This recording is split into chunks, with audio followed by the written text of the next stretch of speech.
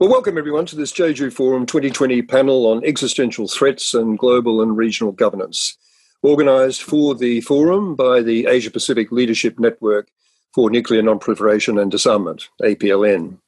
I'm Gareth Evans, I'm chair of the APLN.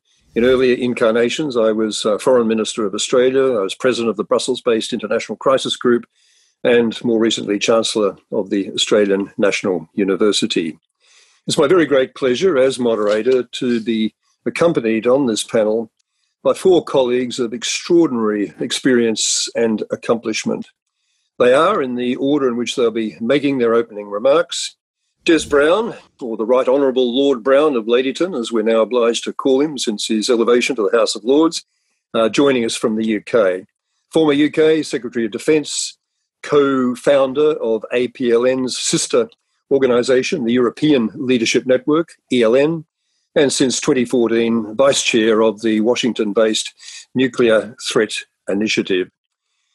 Then secondly, we've got Dong-Ik Shin, joining us from Seoul, a very distinguished career diplomat who's focused throughout his career primarily on multilateral and global affairs, including as ambassador and permanent representative to the international organisations in Vienna, deputy permanent representative also to the UN in New York. Since leaving government, Dong-Ik has been teaching at Yonsei University and the Korean National Diplomatic Academy and acting as a senior policy advisor at the Korea Institute of Non-Proliferation and Control.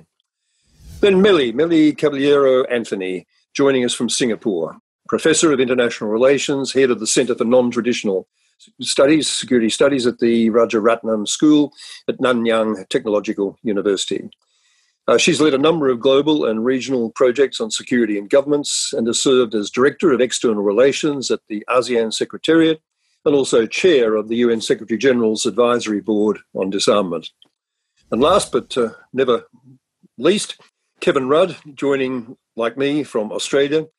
Kevin was, of course, Australia's Prime Minister and for a time Foreign Minister from 2007 to 2013. Where among many other achievements, he played an absolutely central part in energising the G20 to respond effectively to the global financial crisis of 2008-09. Since leaving domestic politics, he's been prominent and influential in many international roles, including as President of the Asia Society Policy Institute in New York and Chair of the Independent Commission on Multilateralism. So we couldn't have a better qualified or more thoughtful group of speakers to tackle this JEJU session's topic, meeting the existential threats of the pandemic, nuclear war and climate change. Is present global and regional governance fit for purpose? Well, this topic could hardly be a more timely one. I think we're all acutely conscious that at a time when the world faces multiple serious threats, with the most serious of all of them being those that threaten the very existence of life on this planet as we know it, pandemics like COVID, out-of-control global warming, the prospect of a nuclear holocaust.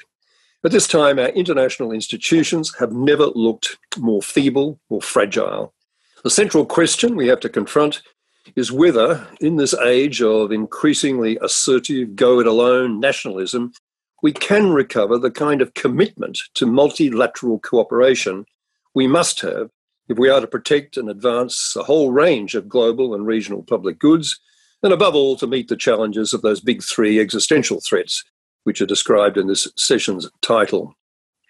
So our task in this panel, in the initial presentations of 8 minutes or so each, and then in the interactive half hour of discussion which will follow, our task will be to analyse the extent of the global, regional, and indeed national governance problems we now have, and to identify ways of lifting our game.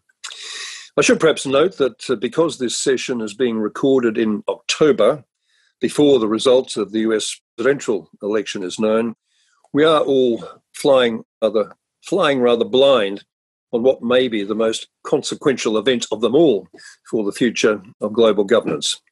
But I'm sure that constraint won't inhibit any of our distinguished panellists from stimulating and engaging us as we wrestle with these very tough questions. So I yield the floor, or the screen, to our first presenter, Des Browne. Over to you, Des.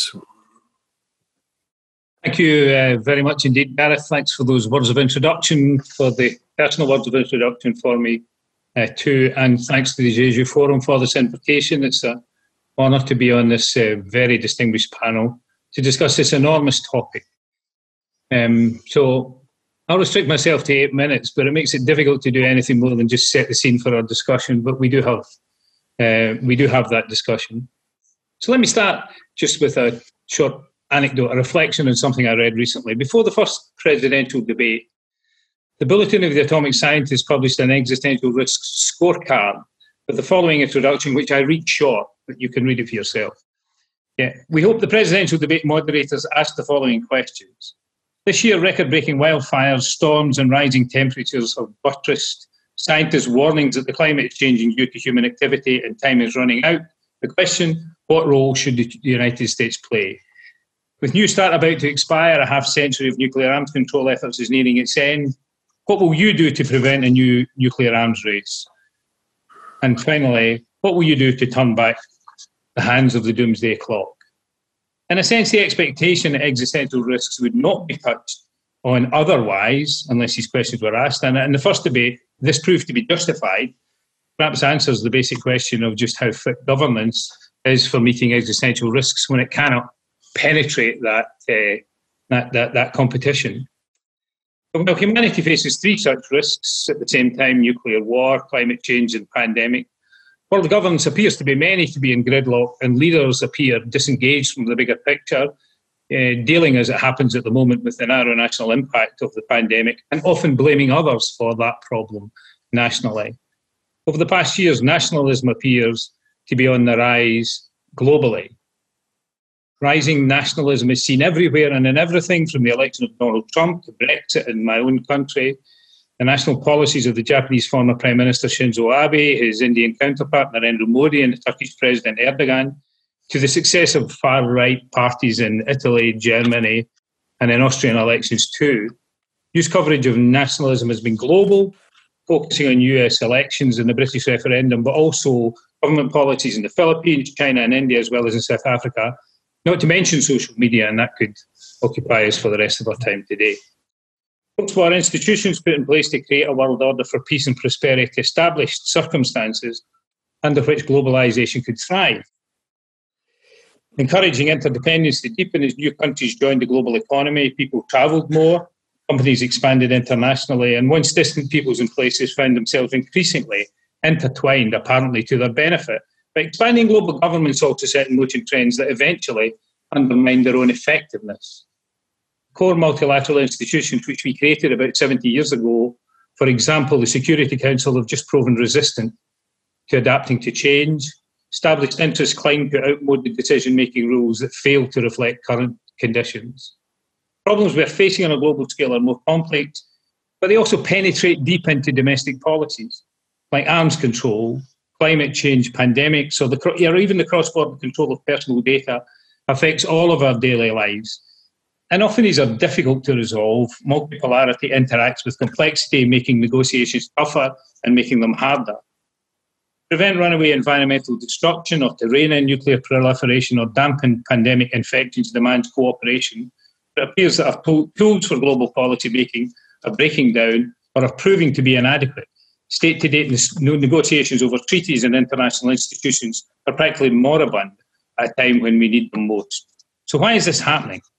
Well, first, reaching agreement in international negotiations is made much more complicated by the rise of new powers like India, China and Brazil.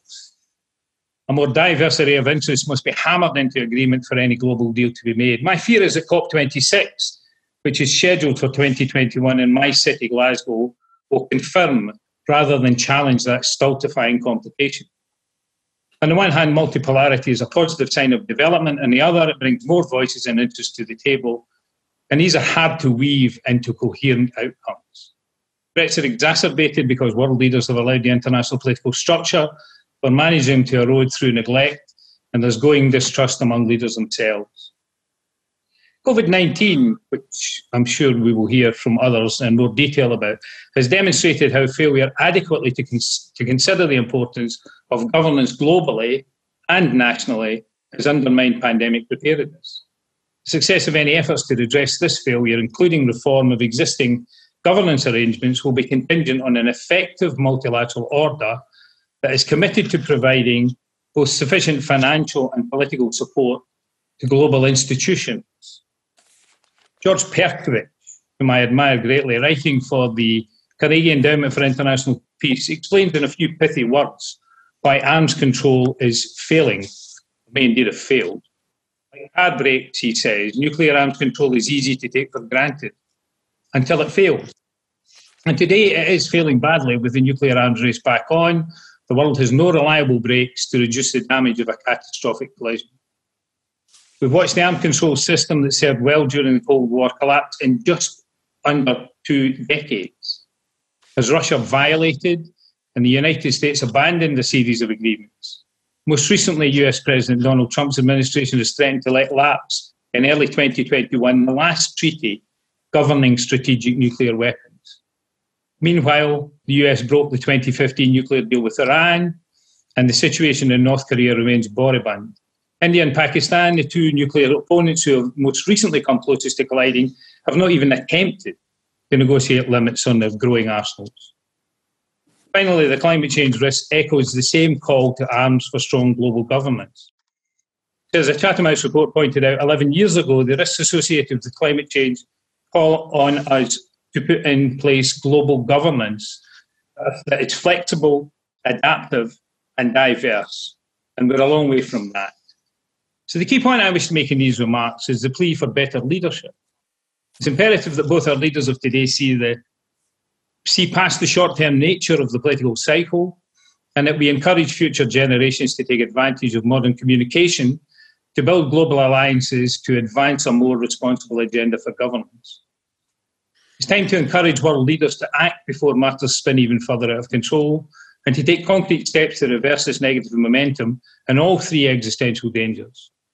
Society's recent evolution, dramatic demographic change, huge technological process, and human and environmental interconnectedness have created an inescapably interdependent world in which states cannot by themselves manage the challenges to their future prosperity and security, even when they're living in peace. The future of international order cannot lie simply in reforming today's institutions, as important as that is.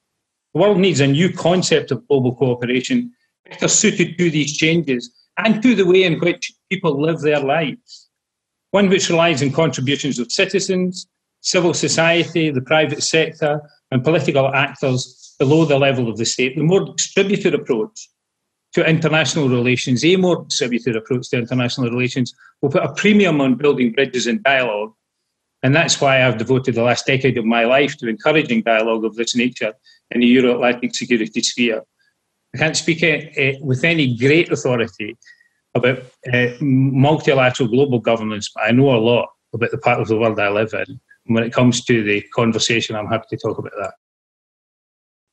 Well, thank you very much indeed, Des. That was an admirable description of the nature of the issues, the problems we're facing, and a broad brush approach to the solutions through improving the quality of dialogue and commitment. So the prescriptions are something we'll explore in a bit more detail when we come to the discussion.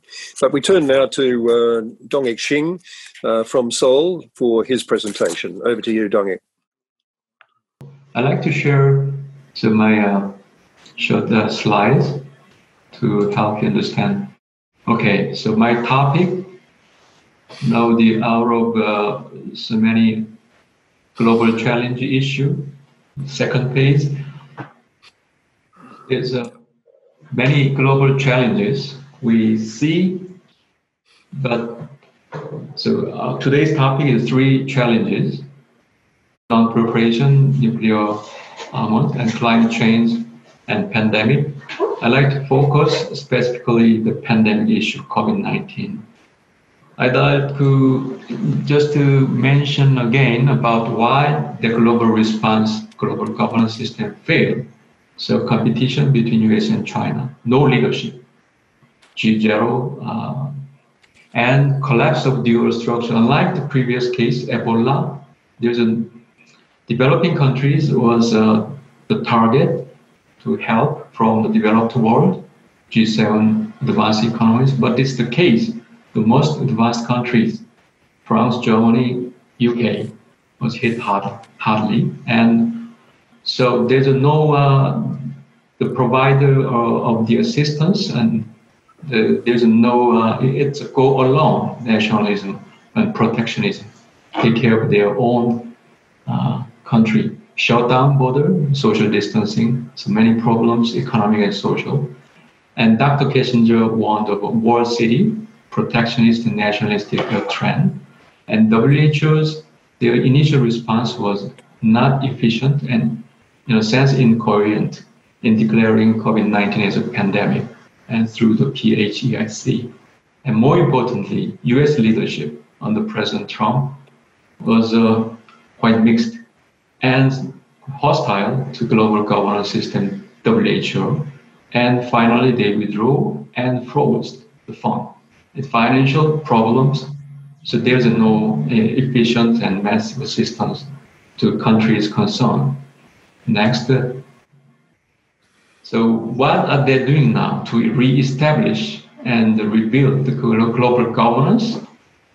Now the WHO in the last May General Conference, European Union initiate the mobilized significant resource to protect from COVID-19, and global leaders also they commit to accelerate production vaccine. Vaccine is only the last resort to cure many patients and assure equitable access worldwide. And United Nations last month, September General Assembly, 75th Assembly, Secretary General Guterres, in the same line with WHO, he stressed the importance of multilateralism, building trust. So vaccine must be available and affordable to all. He warned, either we come together in global institutions that are fit for purpose, or we'll be crushed by divisiveness and chaos. Even former UN Secretary Ban Ki-moon here in Seoul, he stressed the same principle. When it comes to rebuild this global governance system, we must build better with a different set of priorities. He enjoyed to quote the word Pope Francis. He reminds nature never forgives. So next, South Korea, what we are going to do? So it's a kind of middle power country. So our contribution, the view, perspective on the multilateral cooperation to strengthen global governance system. We are very firm and very strong advocate on multilateralism. You know why?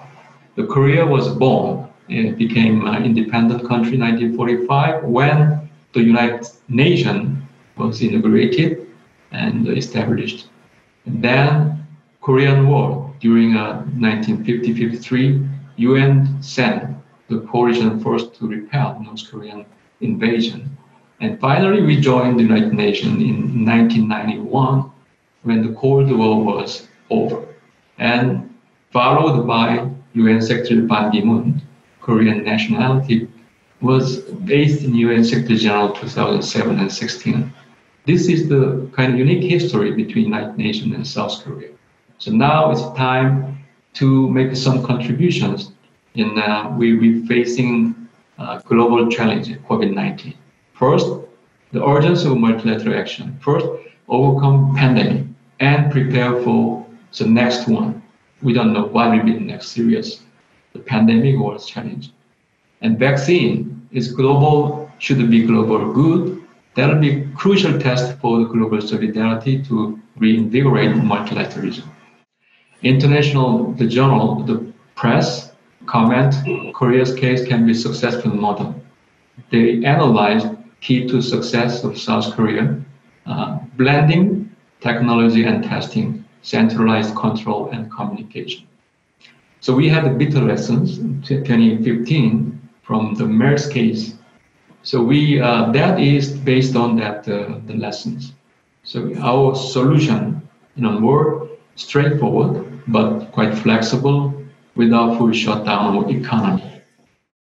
So what we are going to share, our lesson and best practice is based on preparedness and response framework: detection, containment, treatment, 3T, test, track, treat. So plus well-functioning national insurance system, medical human resources infrastructure. So this photo is quite interesting, but it's a symbol of the South Korea's response system. So one female nurse smiling when in the forefront battling with COVID-19. So what are you going to do to make a contribution for global and regional context?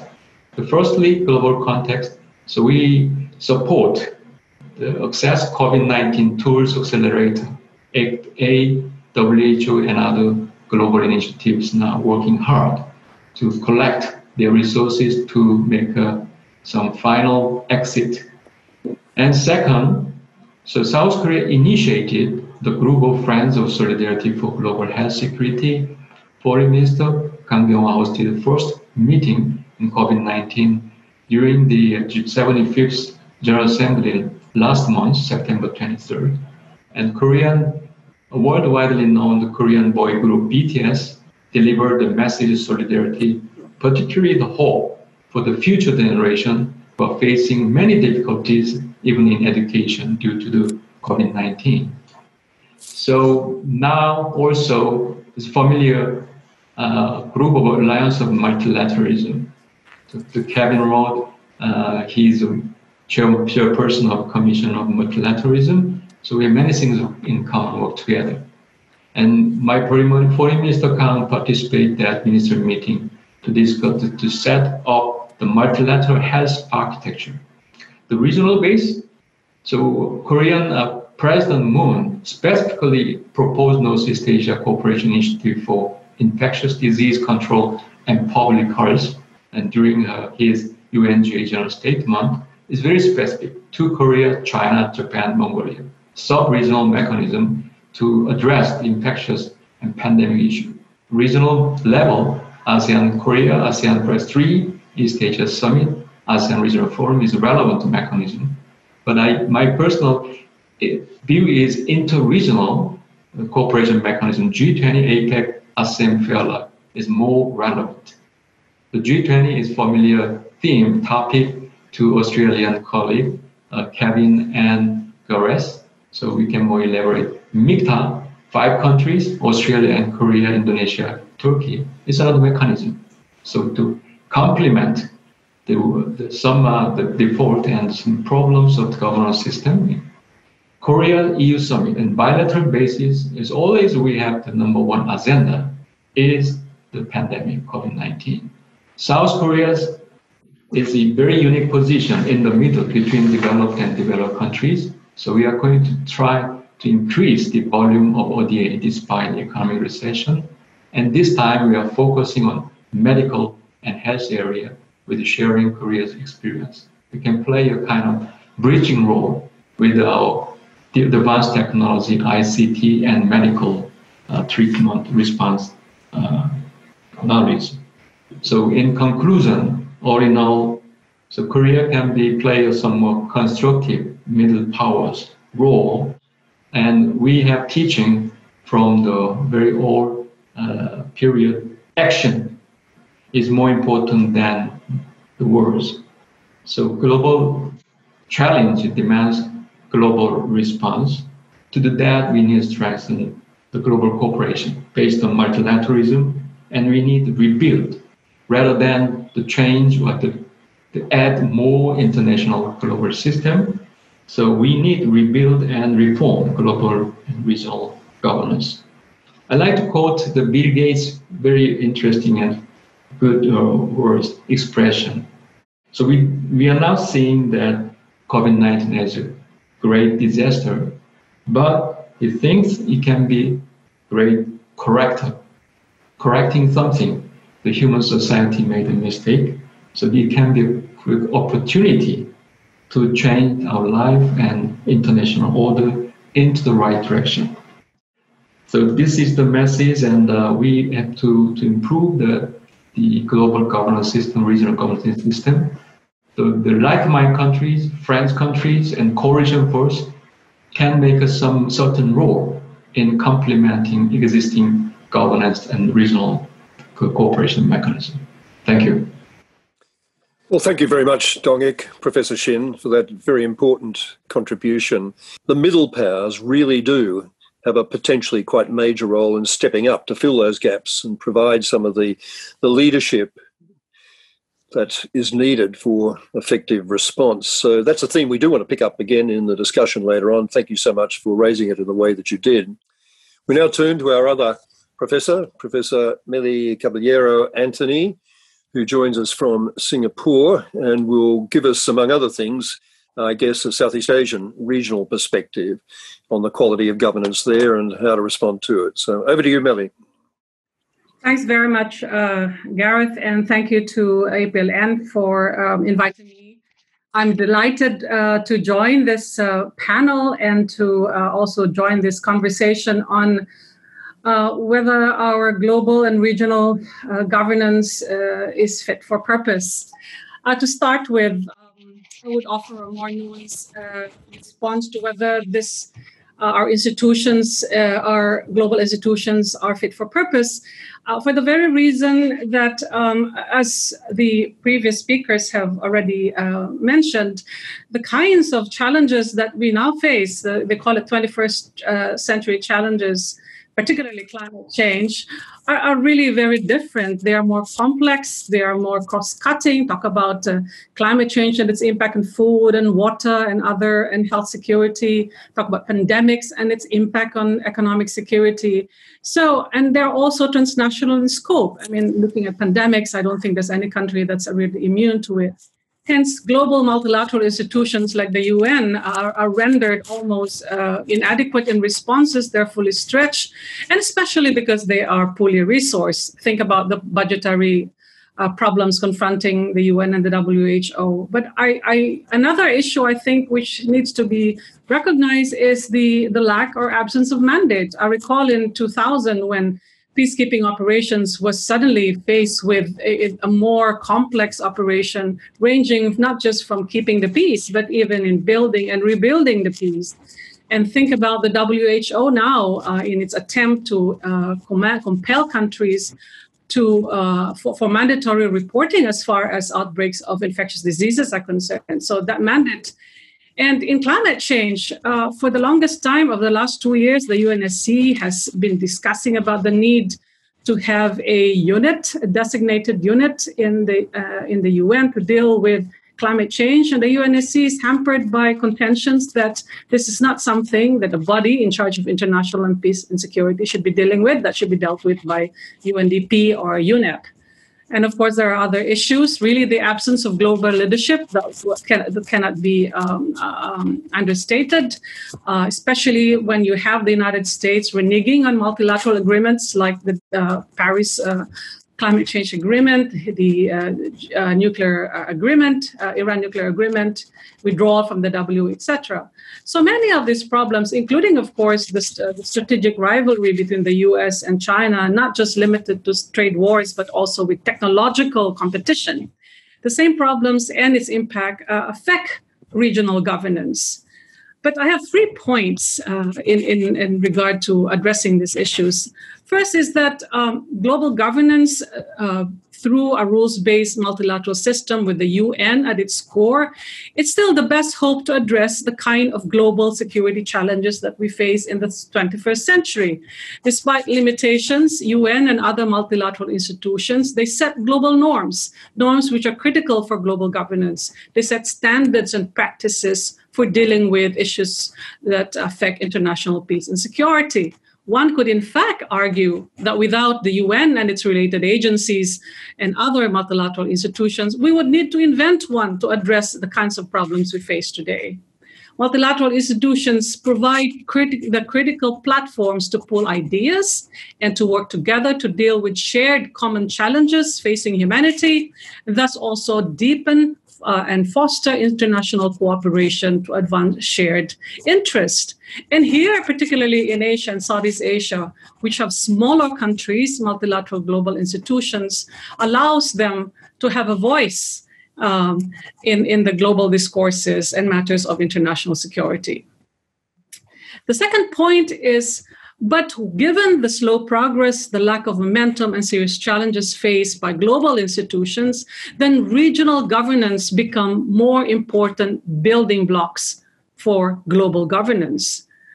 seen from the perspective of subsidiarity, one can be done best at the lowest level because they are the most affected, and it also allows for better accountability along the way. So regional governance through regional institutions and processes allows for what we call a decentralized form of governance, away from the the more centralized, global governance system. This decentralized governance allows for countries sans global leadership to have that kind of agency. And in fact, that regional institutions have already displayed the agency to lead and to work collectively on shared problems. In East Asia, we have ASEAN and the other ASEAN-led institutions like the ASEAN +3 and the EAS, particularly with ASEAN and ASEAN +3 in dealing with pandemic. We see, and I suppose we can come back to that with more detail, we see significant areas of cooperation in information exchange, in ensuring that there is lessons learned in dealing with the pandemics, even down to beefing up regional supply through a stockpile of medicines and therapeutics, and with the idea, of course, of also including vaccines so that the rest of the poorer countries in the region can have equal or equitable access to these vaccines. So having a stockpile. And the most ambitious at the moment, which is really being discussed seriously, is having an ASEAN Centers for Disease Control, something like a regional CDC, which is very critical given that the COVID-19 is not the last pandemic that we are going to see. And we have been warned by the WHO that more of these pandemics are coming, especially in a fast-changing physical environment. With regard to nuclear security, there are regional mechanisms like the ASEAN-ATOM, similar to the Euratom, that looks at enhancing and deepening cooperation with regard to ensuring nuclear security, safety, and also and safeguards. So these are areas where you can see regional institutions doing work at that regional level, if there is, and at the same time filling in the gaps that global institutions may not be able to provide. And third and final point is that realization that global governance is, when you talk about not just governments, but governance is a set of processes and institutions and norms, as the international community constantly have to deal with a rapid changing environment. So with this in mind as a dynamic process, one can therefore do a lot to, for example, strengthen and reform our current institutions. There is, of course, a need to review the IHR as far as the W processes are concerned. There's also a need to realize that the UN as a body needs to be given enough resources, latitude, and mandate to fulfill its increasingly demanding missions. I recall in the recent UNGA discussions that the UN is only as best as the members would allow them to do so. Second, I think, is global governance needs to be viewed as a multi-level set of processes with the aim of achieving convergence between the global, the regional, and the national norms and policies. At the national level, of course, there is the need, and this is what I think Des has mentioned, about the importance of national governments in being able to translate these norms, whether it is nuclear security, whether it's climate change or pandemics, into national legislation and practices. Therefore, global and regional governance can no longer just be a state-led process. Participation and engagement of non-state actors, international foundations, and the private sector all have a role in making and improving improving and addressing the kind of challenges that we have. I mean, the example in the pandemics has been mentioned about the initiative which is led by the WHO in partnership with the Coalition of Epidemic Preparedness Innovation, which is CEPI and Gavi, together with the Gates Foundation, working in reducing risk and facilitating equitable access to vaccines by all countries. In here, the role of the Gates Foundation is important. Now, in dealing with advancing nuclear security, I think the role of non-state actors like the ICANS in advancing the Ban Treaty is also very important. So all actors, so global governance now has to be seen as a multi-level, multi-sectoral enterprise which can come together to work on the global challenges in this century and beyond. Thank you. Well, thank you so much, Mely. I mean, in particular for emphasizing that norm or standard-setting role of the United Nations, as you did at the beginning, sometimes neglected in this discussion. Thanks for emphasizing, as you did at the end, the role of non-state actors, civil society generally, which also tends very much to be neglected, that potential for bottom-up contribution to better governance, and I want to explore that in the discussion session which we conclude with. But thanks also, of course, for focusing, as you did, on the issue of regional governance and regional institutions. It is a question as to whether some of these institutions have promised more than they've delivered.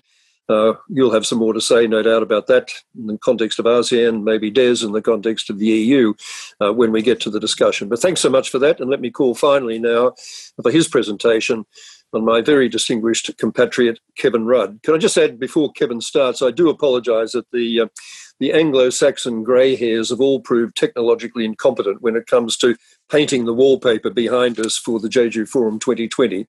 It's not for lack of any affection or respect for the JEJU Forum. It's purely a function of our lack of technical capacity to get the job done of painting that wallpaper in the time we had available. Our Asian friends have demonstrated clear supremacy in that respect, and I congratulate Dong-Ik and Mely on that. So over to you, Kevin, to carry us through to the discussion. Speak for yourself. Speak for yourself, Anglo-Saxon grey hair. I just protested and said I wasn't doing it. So anyway, it's good to be with you, and good to see you, Des. Great to see you, Dong-Ik, and Mely as well.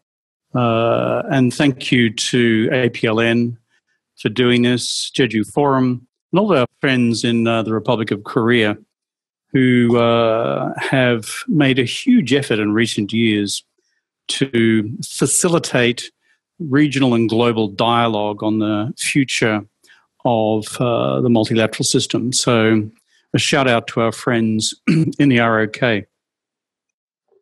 So Gareth, what I'd like to do, if it's okay, in the time allocated is, first of all, briefly talk about 3 examples from the past in terms of multilateralism working well. Another example where it's worked over time, and one where it didn't work at all, to try and reflect on a few lessons. Second thing I'd like to do is to make 2 recommendations for the future.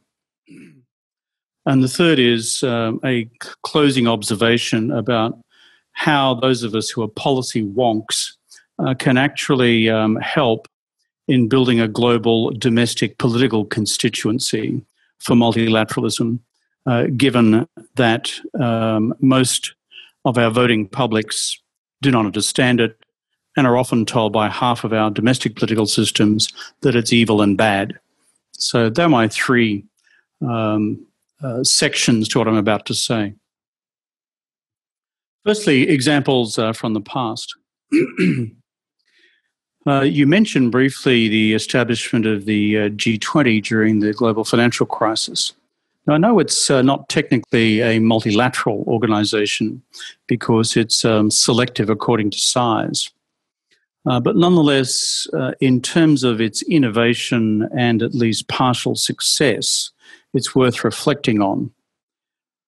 Why did it succeed in dealing with the global financial crisis and preventing a global financial meltdown and an entrenched recession becoming, in fact, a deep depression, which was the early prognoses we received from all of our economic advisors at the time? I think it was avoided because we had American leadership, albeit at that stage diminished American leadership because it was the end of the Bush administration, whose political credibility globally had begun to evaporate over the Iraq War. Nonetheless, they had sufficient knowledge of what was at stake and knowledge that the US alone could not solve this one, that they innovated. And secondly, they also reached out and had, frankly, 4 or 5 states which fashioned the agenda with them in different ways and often with different tasks, both technical, political and diplomatic. And those states, if I recall it accurately, were the Brits. Gordon Brown was in the chair at the time. The Germans, Angela was even there back then. The Chinese, who played a significant role at the time, when there was no contest in terms of the question of global leadership, generally between China and the US. And then finally, we Australians. And it's quite remarkable with a ginger group of 5 drawn from different hemispheres, what you could construct and how an agenda for the critical summit of the G20, which was the London summit of March, April 2009, actually changed the world. If you look at all the graphs, that's when the financial collapse stopped and the economic recovery began. So that worked. Secondly, on climate, my second example. For my sins, I was one of the 2 founding members of what later became known as the Cartagena Group, of those seeking a strong, proactive, positive, ambitious outcome from the UNFCCC negotiations. And at that stage, we had all eyes focused on Copenhagen in 2009. And then it continued its work through to 2015. So in the days before Zoom was ever thought of, we had basically a group of 9 or 10 of us as heads of government, drawn from all over the world, Calderon from Mexico, myself, at the conference chair, then the Danish Prime Minister, the Brits, Ban Ki-moon, others. And this was being worked on to hone the agenda down because we knew that our officials did not have anything like sufficient political mandate to turn what was then the impossible text on climate into something which was digestible to produce a real outcome at Copenhagen unless we as heads of government crunched it. And at the end, we came quite close in bringing it about. It fell apart because of, I think, President Obama being relatively new to the scene, to be quite honest, and the climate change agenda was relatively unfamiliar to him at that stage, though he was willing. And also because we had the massive reaction by the BRICS, combination of India and China, who effectively torpedoed the process amidships. But it came very close, and it was in the balance. The virtue, however, of that Cartagena group, of the policy willing, was that it became the engine room for the creative work which led us to Paris. There were other things done as well, but it became a critical international instrumentality on the way through.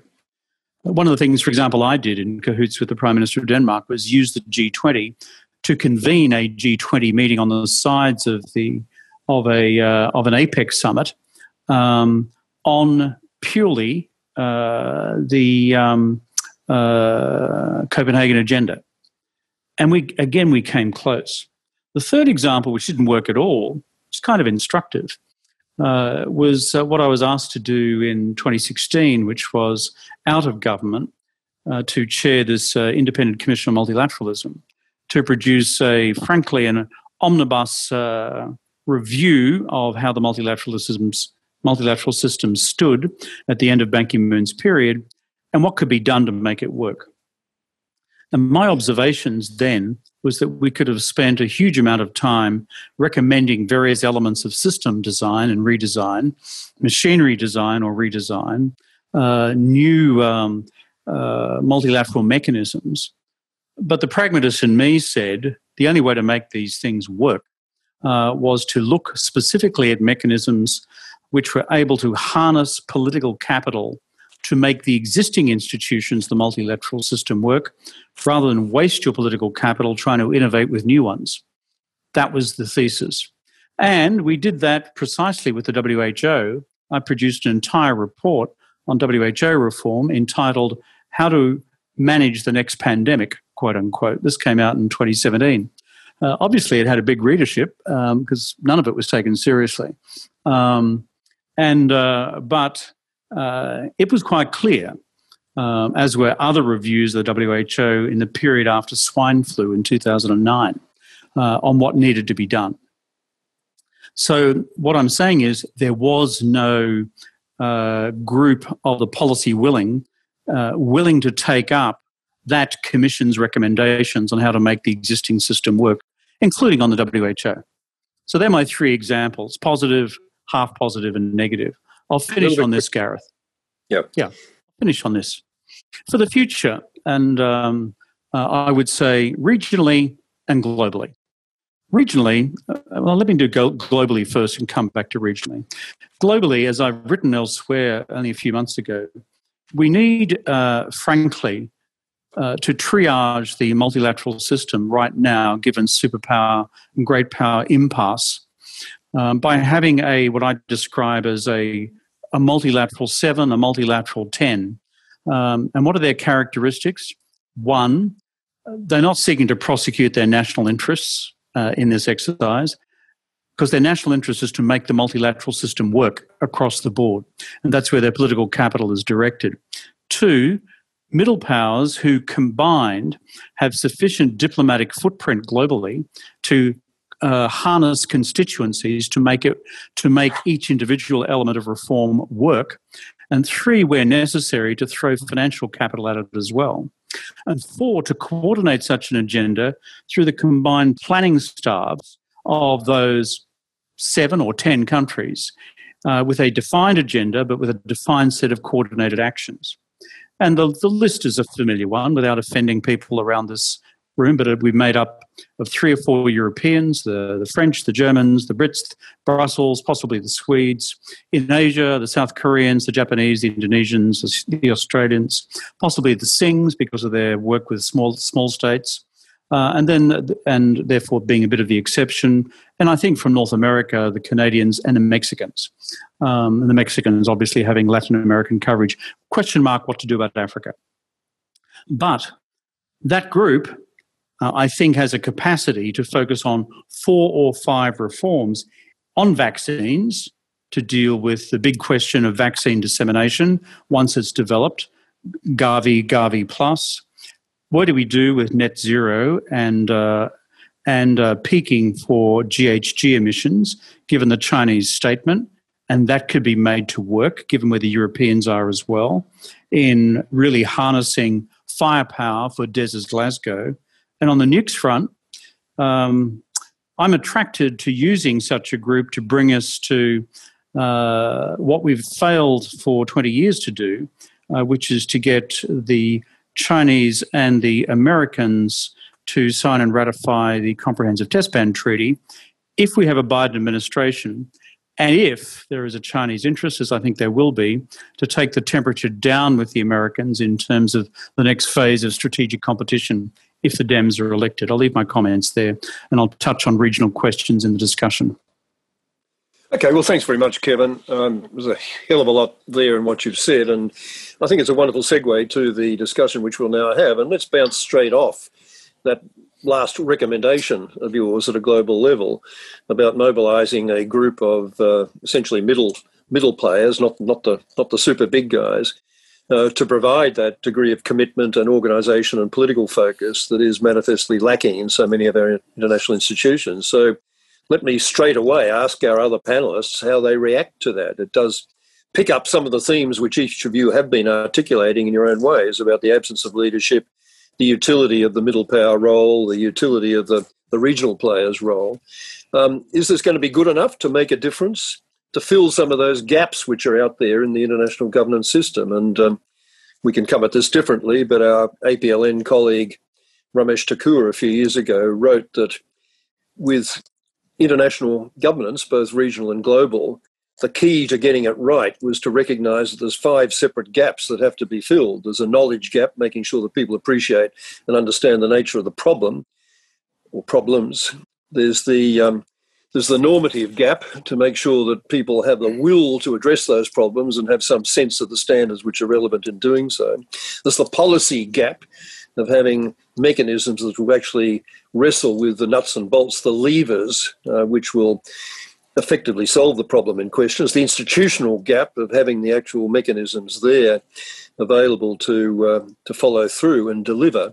And then there's the compliance gap, which is obviously relevant in the context of Security Council resolutions and judicial decisions, making sure that when decisions are made, that people follow them. So there's all those gaps to be filled there, and I think that's been an underlying theme in what all of you have been saying. Will the kind of mechanism that Kevin is proposing do anything to fill any of them, or is that just another bit of wishful thinking? Des, what about you for a start? These days I'm very conscious, where I'm speaking from, so this is a country that is diminishing its role internationally, while talking about global Britain, is doing everything it can apparently to diminish its role. I mean, my initial response to what Kevin said is that I would be in favour and would support that sort of initiative. I mean, I think that, looking at this from a European perspective, we spent the last 10 years in the NATO context and the OSCE context being told by our American cousins, and they are, from the people that live in my island, they are our cousins, encouraging us to take more responsibility for our own security. I'm very much in favour of that, because should Europe collectively take responsibility for its own security, it would be a different security. It would be a more collective security. It would be more of a security of mutuality, of interest. So, I mean, I encourage that. And I think that the EU would be a very strong partner in the sort of engagement that Kevin has suggested, and would be influential. I just doubt whether the government of my country would tend to look west rather than east for its leadership in that regard. But I think there is a lot to be said for that. I mean, I have to say honestly that I have less experience of global or even to some degree regional governance than I have of national governance, and I know where the gaps are in this, from a British perspective, where the gaps are in this existential risk environment. And maybe, as the conversation goes on, we can talk about this knowledge gap and how it influences policy. I'm afraid it will be specific national examples I will give you, but they are consistent. And in my experience, they can only be overcome by a dialogue of the sort that Kevin talks about, in which we share knowledge and in which we bring collective influence to bear. The sort of coalition that he talks about would find it had a lot in common about the world it wanted to live in. Well, Dongek Shin, what do you think are the most crucial of the gaps that need to be filled at the global level? And to what extent do you think that this kind of multilateral rescue mission that Kevin articulates with a group of self-selected players, not the super big guys, but the kind of middle powers that you were talking about before, what difference do you think that sort of enterprise could make in filling those gaps? Dongek? I know the Kevin and you, Australia, has played an important role in developing the G20 mechanism. The G20 composition is both the advanced and emerging economies. So in that sense, this comprehensive mechanism can handle together and the global challenge issue. But at the same time, the coalition and like-minded countries group can be another force to move on, that the global, the common efforts to address many issues. So in our case, the regional initiative together with ASEAN. ASEAN is in the middle, the centrality in the region. So that is more neutral and kind of impartial position between the big powers, between China and United States. So we like to be in the group as middle powers. So from the different regions, middle power initiative, that's quite important. So in United Nations also we have the certain group. And Australia, for example, the Korea, Mexico, Indonesia, and Turkey is all different reasons, different culture and religious background can be opposed. But to face the three main important issues, the climate change and pandemic and nuclear non-proliferation. So we can mobilize the quite different forces for other reasons, and to narrow the gap, fill the gap between developed and developing countries. I think we can do something. And for example, I touched the ODA, development assistance. So until now, the cases of the pandemic, COVID-19, is now occurring in more advanced, the cold weather countries. But we don't know yet about the other reason, Africa and Middle East, South America is quite now outstanding. So we can share our knowledge and also some economic and financial assistance through the ODA, Official Development Assistance, and technology, capacity building. That is one area. So the South Korea is specialized in helping other countries. And the institutional, the area, so we have the United Nations at the same time, so the regional base for the Vaccine Institute located in Seoul, and also the GGGI, Global Green Growth Institute, and to fight the climate change to help the developing countries, Global Climate Fund. Also, that is the regional or the international governing the base is now part of the activities of South Korean government. Okay. So Mely, from your perspective, tackling it at the global level rather than the regional just for the moment, what do you think are the most crucial or alarming gaps in the international global governance system? And to what extent do you think that the kind of enterprise that Kevin is talking about, mobilising a core group of really committed multilateral players, albeit self-selected, what difference do you think that could make to filling what you regard as the most important gap problems? Among the list of five variables that you have mentioned, Gareth, my answer would be all of the above, really, because given the kind of problems that we face, I mean, look at climate change. It's been described in many ways, complex, wicked problem, etc. And our current institutions, really, I talked about, the debates in the UNSC does the UN actually need a special body that just is dedicated to climate change? I mean, is it institutional, but without a mandate, without an agreement?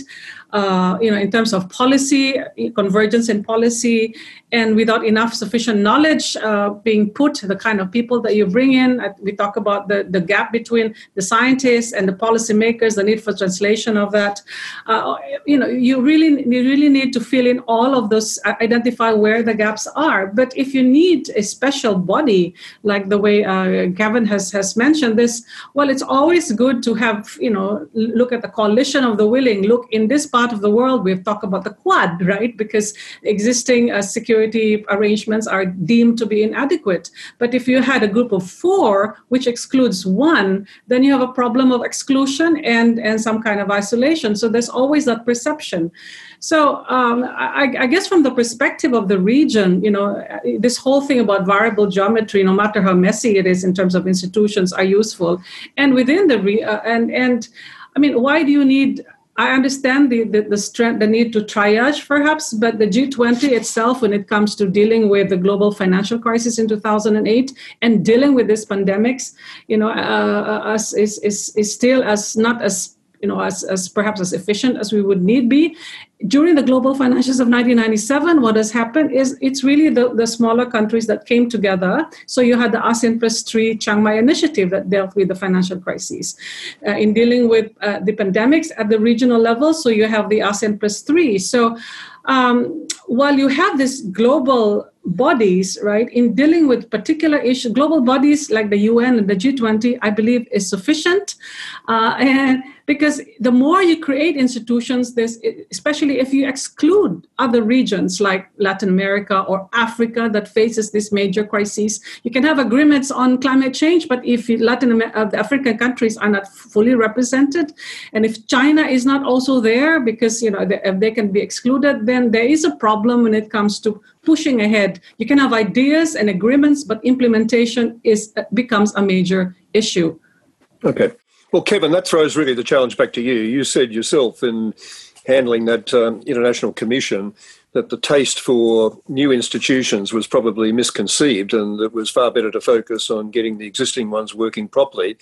In that context, we do have a prima facie credible policy-making institution with global reach, and that's the G20, as you yourself spelled out, was very successful in responding to the GFC. What is it that leads you to think the G20 can't be the crucial global energizer, that it can't get its mojo back together again? Is it because it's got the big guys there and they're just irredeemably now locked into strategic rivalry and unable to respond effectively to the multilateral cooperation challenge? But isn't the G20 at the global level, and perhaps the EAS will come to the regional in a moment, the best vehicle at the local level without trying to invent something new, particularly if there's obvious questions about representational legitimacy, as Mely just pointed out? So, what's wrong with the G20? Well, Sure. I was around when we had all these discussions in the first place in the creation of G20. Where I disagree with Mely, and just to be blunt about it, as you know, Mely, we Australians are always blunt. It's that, but friendly blunt, not unfriendly blunt, is that this is not about creating a new institution. The Quad is not what we're talking about. The Quad's for a geopolitical purpose to roll back against China. It's got nothing to do with a group of states with reasonable levels of, shall we say, diplomatic clout, whose combined purpose is this: to make the existing multilateral system work, the multilateral system which includes everybody.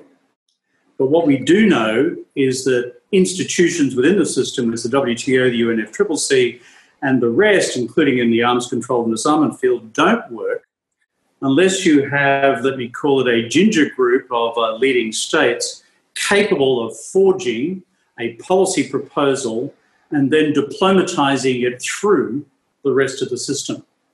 So that's my generic thesis. Going to Gareth's specific point about the G20, that's why I've always been a supporter of the G20, for the simple reason is it represents 90% of the global economy. It represents a huge tranche of global trade. It represents a huge tranche of foreign direct investment and a huge tranche, practically all of global ODA. Now, when MICTA was created, and Dong Yik referred to it before, blame me. This was my baby when I was foreign minister, actually, of Australia. I then called it, Dong Yik, the M7. And the whole point of it was, looking at the structure of the G20, I could already see it polarizing between, as it were, the old G7 types and the emerging BRICS types.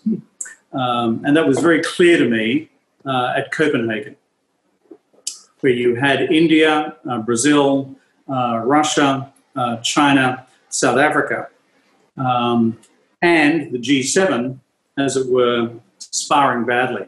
So my argument to colleagues at the time was, we need to make this G20 work for the future, and through it make the multilateral system works for the future. So we convened our first MICTA, except I called it then the M7 group, the Multilateral 7 group, or Middle Power 7 group. At Los Cabos, I think, in 2011. Final point, Gareth, on making it work, therefore, is that, so that was one experiment. The other experiment you see at the moment is being put together for the same objective, but with different instrumentalities between the French and the Germans and their new alliance on multilateralism. I've been to all the formative meetings on that in New York over the last 6 to 12 months. So here's the synthesis as I would see it. This group, by and large, that I'm calling now the expanded MICTA, the expanded M7, are practically all G20 countries. But they are seeking to make the multilateral system, they could be making through this level of collaboration, making the multilateral system, both G20, the UN, and the Bretton Woods institutions work effectively. And that is their collective mission statement, as opposed to, as it were, resolving the high geopolitics of the US versus China on everything. So that's where my logic goes. Okay, we've got not much time to cover quite a lot more ground. I do want to address the UN and the Security Council in particular, and in that context make the point that the kind of ginger group that Kevin is talking about sometimes just does run out of ginger when it comes to actually getting change at the high institutional level where the big guys have entrenched power and authority, as they do with the exercise of the veto and the membership itself of the permanent group and the P5. So Des, wearing your hat as a P5 member now rather than as a good bottom-up civil society agitator, what is to be done about getting the UN Security Council representing the world of the 21st century rather than the middle of the last century? And what is to be done about somehow removing or modifying that veto power, which they have to agree to modify if it's to happen, when that is so often being exercised at the expense of effective governance, at least in the peace and security area? Des? Okay, so I mean, I was a member of a government, and I think I've been governed in the last 20 years by governments to support reform of the Security Council. But there's no consensus for this. You know, I mean, I occasionally find myself in a multilateral environment talking about how much I like multilateralism, but how much I hate consensus. You know, because it just you know, it's the stumbling block for, you know, for any, what I consider to be progressive change so often. I mean, I just, it's interesting, you know, so the conversation I wasn't in about the G20, but, you know, the G20 grew out of the financial crisis.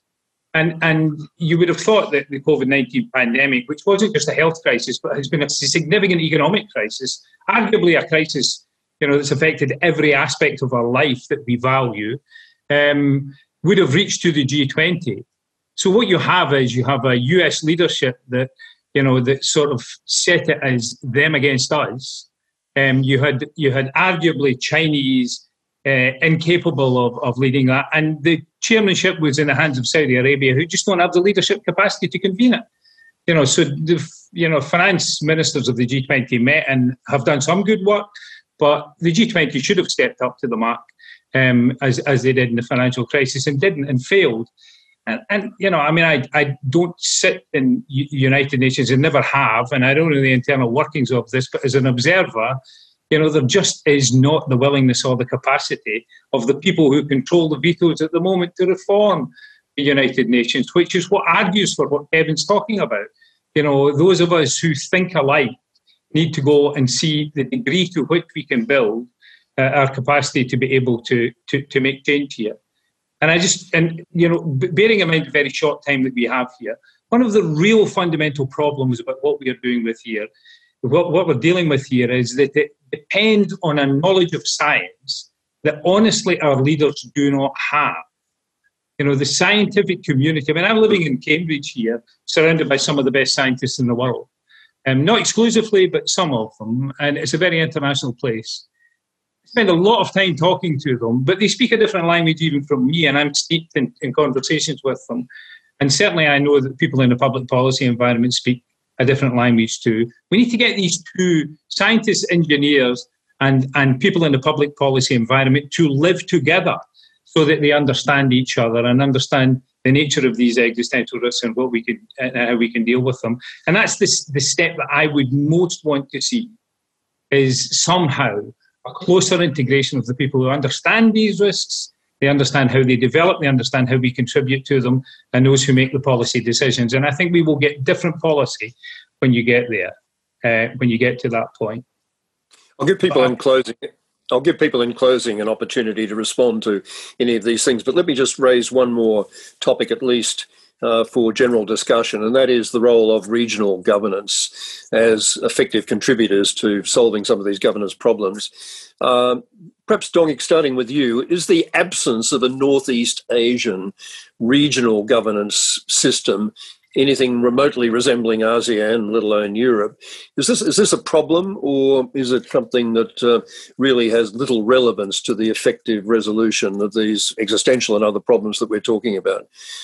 How big a gap is it that there's an absence of any kind of serious regional dialogue or sub-regional dialogue in Northeast Asia? Okay, it's firstly the regional and global governance system. I fully agree, Kevin, and about the UN Security Council, the Big Five, and also even G20. We face the same problem. The last stage, the United States, now is a stumbling block. So I think the countering the Big Five or the big guys, so MPI, the middle powers, we can collect our force countering sometimes and balancing two sides. So coming back to your questions regarding the regional cooperation in Northeast Asia, the final, we try to establish that mechanism for a long time, more than 20 years. But the last stage, that the problem always go to the North Korea. North Korea, until they will come out with some solution on the denuclearization, it'll be very hard. So every government, the South Korean government, under the different president, initiate different name, Northeast Asian Cooperation Dialogue or Cooperation, the initiative, the platform, but regardless of the difference of name, the substance is same. So that's why we like to go beyond the Korean Peninsula, beyond the Northeast Asia, connecting with the Southeast Asia and other regions. So that's the multilateral and why we need more. So in certain states, we strongly believe North Korea will join. But I think it's China and Russia is always together with the North Korean side. But we try to help North Korea come out to a habit of dialogue, discussion with other regions. But that's our long-term goal. And eventually we materialize that dream with the denuclearization. Nuclear program of North Korea is fundamental of the obstacles to resolve first.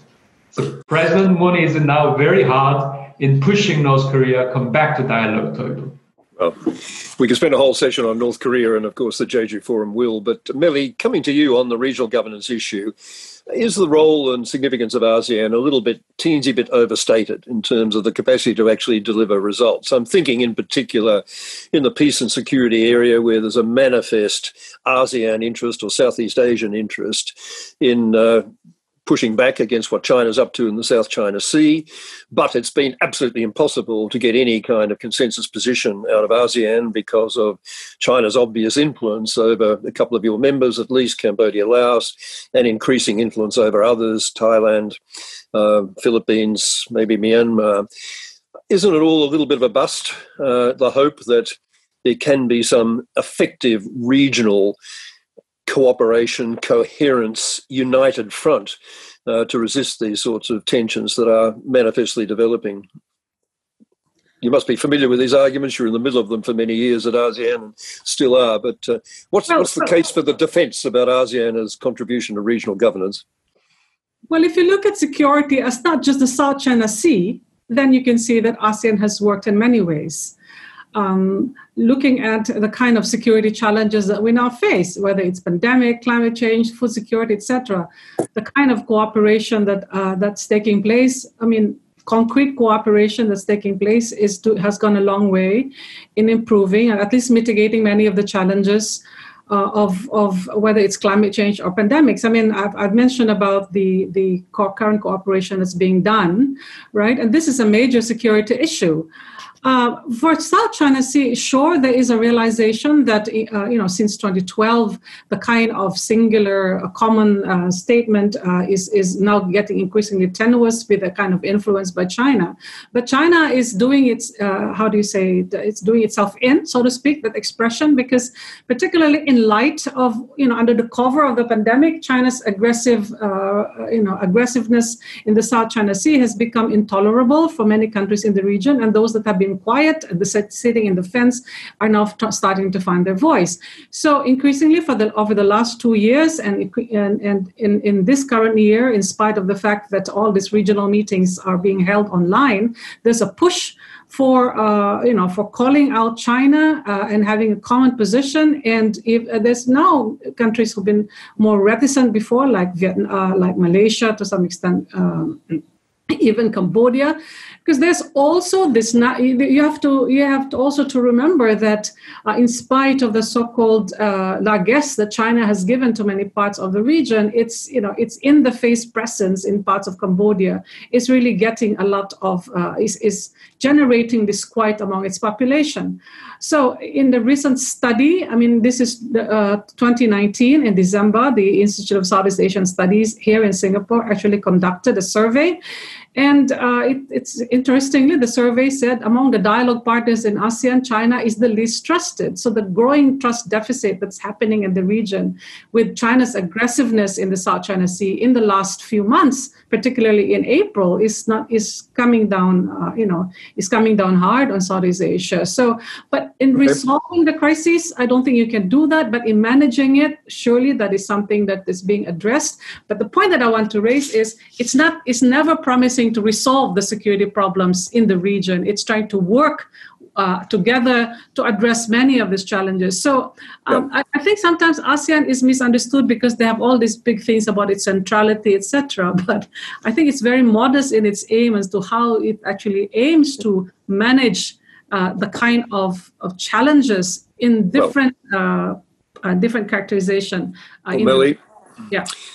Some of us think it conceals that modesty pretty well on some occasions, but I'm sure you're right about the potential significance of ASEAN, and we just keep our fingers crossed that it can play that role we all hope for it. Kevin, you wanted to say, we're back to our last 5 minutes now, so we will have to be very quick in the run home. But Kevin, you did want to make a point or two about regional governance, and you also want to make a point about the role of policy wonks, I think, in dealing with these governance issues. So perhaps you could conclude by putting that on the record. Yeah, just a couple of concluding thoughts, Gareth. One, by the way, I defend ASEAN for its intra-ASEAN role. We all know the history, and frankly, I still give them 9 out of 10 for turning warring states into peaceful states internally. Your comment about ASEAN is their external pan-regional role. You tried to fill that gap, my friend, when you innovated with the ASEAN Regional Forum back in the Mesolithic period.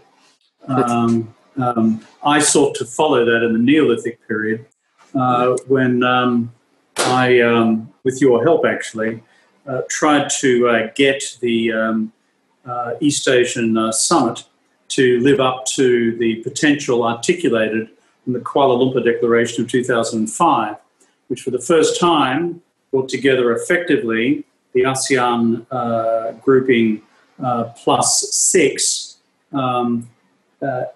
with a peace and security mandate. So we tried. We managed to get the ASEANs to agree to bring the Russians and the Americans in. But the idea of building what I described then as a Asia-Pacific community, which was to do soft and then eventually hard security questions on a pan-regional basis with the Chinese and the Americans and the ASEANs around the table, so far has been stillborn. We've done a paper on this at my Policy Institute, if anyone is interested, in terms of East Asian peace architecture, peace and security architecture. And finally, on building political constituencies, the problem for us wonks is that we are essentially rationally driven, and most of our voting publics are not. And so, in fact, most of our voting publics have been told by centre-right and right-wing politicians for the last decade that multilateralism is evil. And if not evil, then at least bad. And you've seen the outworkings of that in Des's country, in Brexit and the rest. So therefore, what do we do about it?